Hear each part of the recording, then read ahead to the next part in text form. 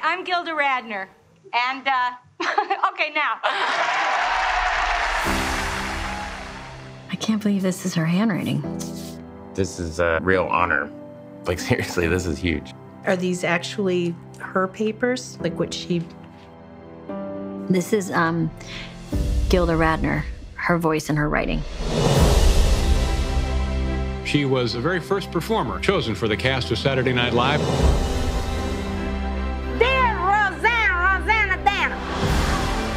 From the time I was a kid, I loved to pretend. I can't imagine how I got famous. I just took the next job and millions of people were watching me do it.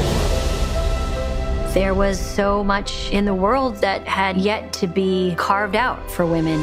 The guys weren't saying, hey, let's think of a way to put Gilda in the sketch.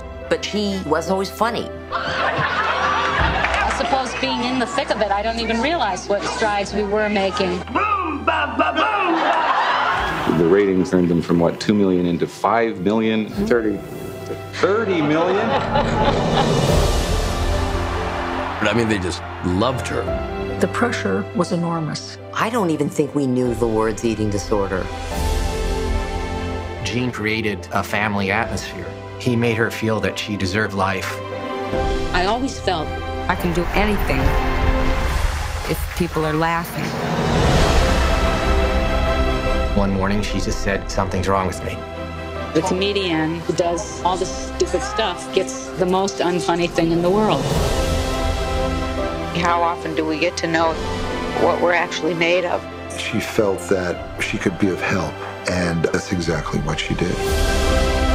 I've never wanted to be anything else. Everything she did, you could tell she was having a lot of fun. Gilda Radner had a great time. People want to know, well, what made you funny? And I know what made me funny. My biggest motivation